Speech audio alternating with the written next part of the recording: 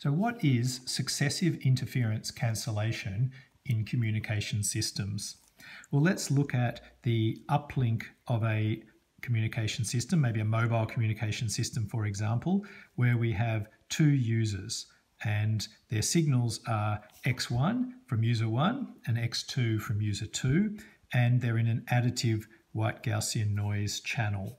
Let's take this as an example. So N is a complex Gaussian noise that's IID. So IID, complex Gaussian, complex normal, we sometimes say.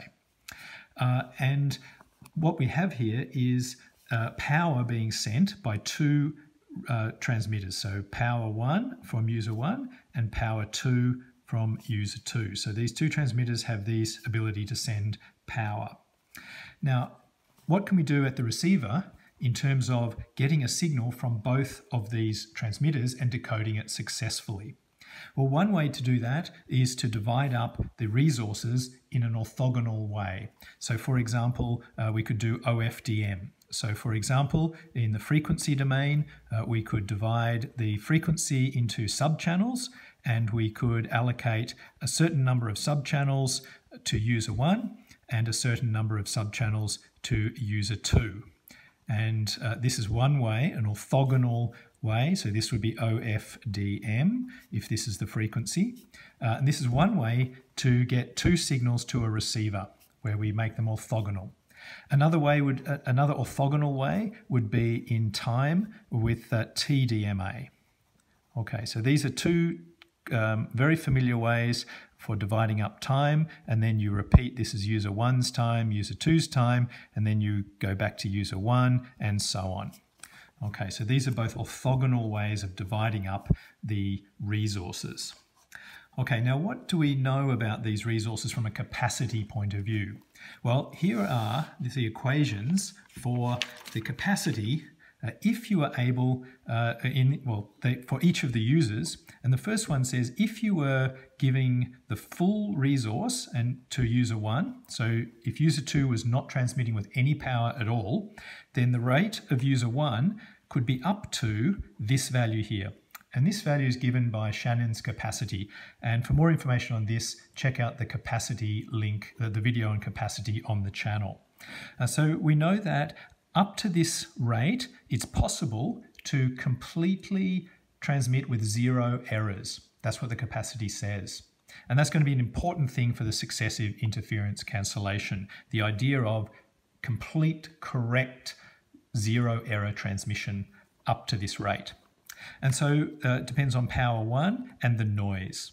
And in this system, the noise is the same for both of the signals that are being sent because they're being received at the same receiver. The same equation then holds for for user 2. The rate that is achievable depends on the power for user 2. And then there's a third constraint, which is the sum rate constraint. And it follows because user 1 and user 2, we assume they're sending independent signals. Because they're independent, then it also holds that the sum of their rates is the same, using the same formula as if you had a single transmitter with the combined power. And that's a result because they're IID signals. And because for achieving these rates, it comes with a Gaussian distribution.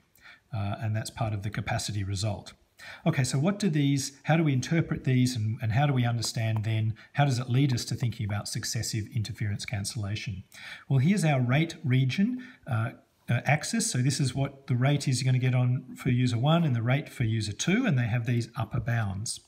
So for example, if user 2 does not transmit with any power at all, then you would be able to receive this R1 value over here. So the maximum value of this, you would be receiving R1 max. That's this value here when this is a quality. The same thing we can see up here is if user 1 was not transmitting with anything, then you would get this R2 max. You could transmit, the capacity tells us you could transmit up to that rate. Now let's think about these orthogonal ones just for a moment. Where do they sit on this capacity region? Well, what you could do, let's say for example in TDMA, if you've divided the time up, let's say in half equally between the two users, then you're going to turn on user 1 with power 1 for half the time, and then you'll turn on user 2 with power 2 for half the time.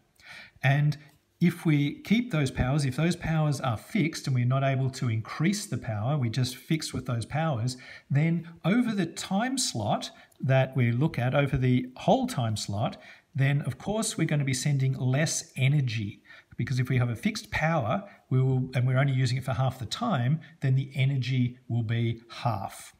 Okay, so and that leads us to a point here where we can achieve two at the same, like if we are now going to be allocating some power to user 1 and some power to user 2 in this orthogonal way, then we can achieve a point on this rate curve where we have half the rate of user 1 and half the rate of user 2. And I think you can see that if we change this fraction from a half to any other value, then we will get a result somewhere on this straight line.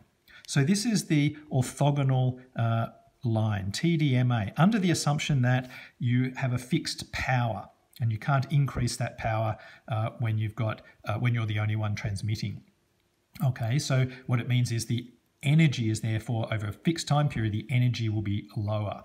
Okay, under that assumption, this is the line that you can do, and you can achieve that by just simply changing that fraction. Exactly the same thing holds with OFDM, where you can change the fraction, the number of subchannels that you're allocating, and again, under the assumption that the power per subchannel is fixed, then this is also going to be the FDMA curve. Okay, now, how do we get, what's this successive interference cancellation? Can we get a bigger combined rate? So the combined rate is the summation of this rate plus this rate. Okay, so out here it's only R1, here it's R1 plus R2, and here it's R2. Can we get a rate pair that's out in this right-hand region? And it turns out we can. So how do we think about that? Well, let's think if we are putting the power into both users at the same time. Let's just think that we're just going to do it without, just for the moment, we're not going to be trying to do it in any particular way, any particular clever way. We're just going to be transmitting at the same time. So these will definitely interfere with each other. But what we know from our capacity formula is that we could get a rate for user 2. I mean, what are we going to get? It's not that we can't get anything through. It's not that they're going to interfere with each other totally in a disruptive way. So we still are able to get a signal through to the receiver from each of these. And how does that come about? Well, let's look at the rate for user 2 in this case. So the rate for user 2 in this case will be log to the base 2, and that's because we're counting it in bits. That's why it's to the base 2, of 1 plus the power that we've got for user 2 divided by, now it's going to be composed of the noise that was there before and is still there, plus the power from user 1. Okay, so this number here is now the capacity that we can achieve, or the rate that we can achieve when both users are transmitting with those powers, and this is the rate that we can achieve for user 2. Because user 1, as we had from the capacity result, user 1 will be, to achieve its capacity, it will be transmitting with a Gaussian codebook, and therefore the signal will look like noise. And so it will be, and because it's independent of the noise, it appears as just an increase in noise as far as the signal from user 2 is concerned. So this value here, hopefully you can see that now, it's still the power from user 2, but now the noise has increased by an amount P1. And that value is going to be lower than R2 max. And that's, let's say that value is here. Okay, and then the same thing holds on the other axis over here. There's another rate here for user 1, which if user 2 is transmitting, we can get through log to the base 2, 1 plus power for 1 divided by power for 2 plus n0. So this is the rate that you could get through the channel if they were both transmitting at the same time, and this is the rate for user 1. And so an interesting result here is that, and this is exactly where the successive interference cancellation comes about, is let's think of this one for a minute. If you can receive information or data from user 2 at this rate, then because this is the capacity result, what it tells you is, as I said before, it means that you are getting that data with 0 errors. That's what the capacity formula says. It's possible to send at this rate and get 0 errors. So let's assume that you did that and you had 0 errors, and so you've completely decoded the signal from X2 perfectly by sending at that rate. Then why couldn't you then just subtract that from the received signal that you originally received? And if you've subtracted that, because you know it now perfectly, you've decoded it perfectly, you can now subtract that from the received signal, and now you're left with just the signal from user 1 plus the noise. And therefore you could then decode this. Now this one doesn't have user 2 there anymore. You've exactly cancelled it because you were able to decode it at that rate. As long as you sent at that rate, you'll be able to exactly decode it. Then you're just left with the single user AWGN channel, and the capacity for that one is given exactly here as this maximum capacity. So this gives us a rate point which is all the way over here. So that's let's talk that logic through again. If they're both transmitting at the same time, if you were able to, if you were sending for rate for user 2, if it was sending at this rate here, then you would be able to exactly extract it from the combined signal, okay? Because it's signal divided by noise, where this is acting as noise. So you would be able to exactly decode that signal if you were transmitting at this lower rate. So it's a lower rate than R2 max, and it's such that you would be able to exactly decode it, which means you could then cancel it exactly from the received signal that you had received, and you've stored it and received it, and then you're left with this equation here, where I've covered up the part that's been cancelled out. This is the interference cancellation, and you're left with just one single user AWGN channel, and that capacity is this maximum over here because there's no interference. And so what it means is you can send at any rate less than this for user 2 and still be sending at the maximum rate for user 1. And the same holds in the other direction here. So you could instead try to decode user 1 first, and if you were sending user 1 at a lower rate than this value, then you could completely decode it correctly, extract it from here or cancel it from here, and then you've got user 2 able to operate at its full rate.